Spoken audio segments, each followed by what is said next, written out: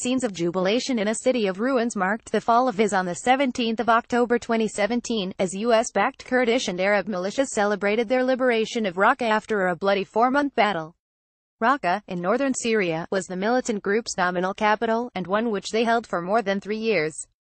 Its fall is a hugely symbolic victory over the jihadists who ran the first reign of terror in the social media age. Army Colonel Ryan Dillon, a spokesman for the Combined Joint Task Force of Operation Inherent Resolve, the US-led coalition fighting as didn't hold back when he was asked about the prospect of victory following the successful Raqqa operation.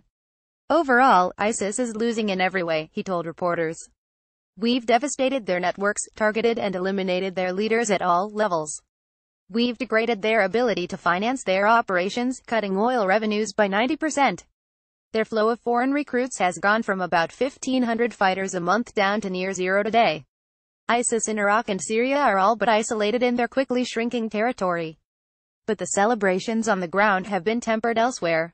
Raja Felat, a Syrian Democratic Forces commander, walks with her group's flag at the iconic Al-Naim Square in the ruins of Raqqa on October 17, 2017. "The capture of Raqqa by US-backed forces is the end of the Islamic State's caliphate but not the end of Islamic State," Dr. Lina Khatib, the head of the Middle East and North Africa program at Chatham House in London, told SBS News. "That is because," Dr. Khatib said, "his militants and leaders remain at large and will likely transform the organization into an insurgency similar to Al-Qaeda to compensate for having lost territory. As long as Syria has a regime that oppresses its own citizens, grievances that caused people to seek revenge on the state through collaborating with IS will continue," she said, paving the way for a resurgence of IS or groups like it in the future. "Eradicating IS is about more than military action alone. It is about addressing the political, social and economic root causes that led to its creation in the first place. Apocalyptic death cult or global insurgency, the physical state, or caliphate, was a potent symbol of the rise of IS, for both its recruits and its enemies," but Deakin University professor Greg Barton, a terrorism expert, said the group's ambitions did not stop there. Islamic State was always planning to have a global insurgency.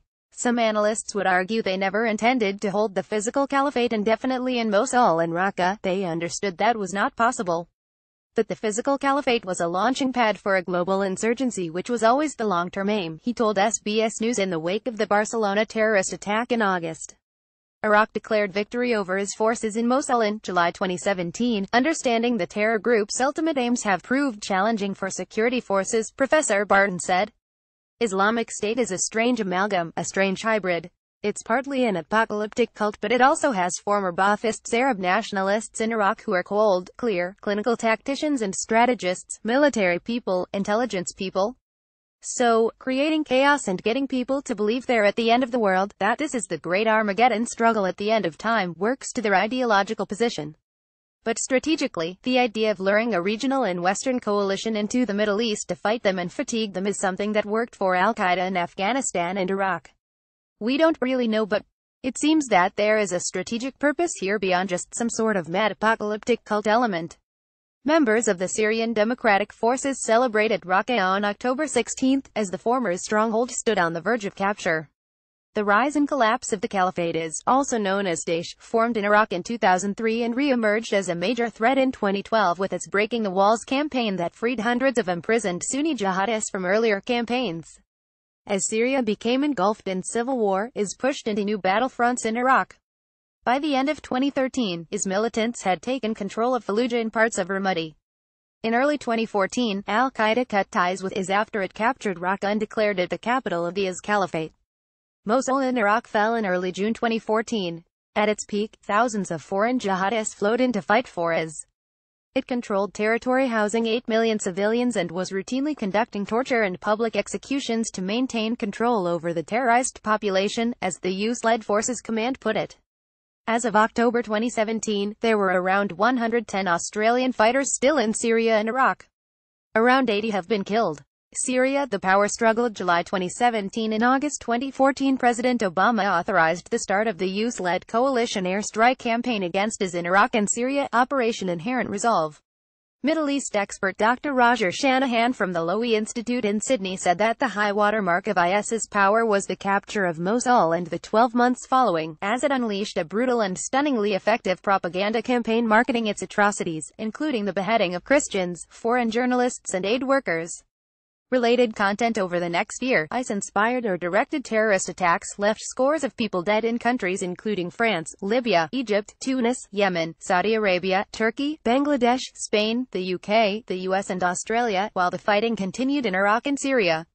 The U.S. had to retrain a whole raft of the Iraqi military that collapsed in the middle of 2014, before the momentum decisively shifted, Dr. Shanahan said. Once it shifted, it's never gone back in Iraq. Once it shifted, it's never gone back in Iraq. In Syria it's more complicated because the landscape of armed elements is much more complex. This July 5, 2014 still from a propaganda video depicts the then leader of the IS jihadist group, Abu Bakr al-Baghdadi. Following the liberation of Raqqa, the Command Joint Task Force of the coalition forces acknowledged the ongoing fight in a sober statement. CJTFOIR's efforts to defeat Daesh have made significant progress but are not yet over, with an estimated 3,000 to 7,000 Daesh terrorists continuing to fight in Iraq and Syria.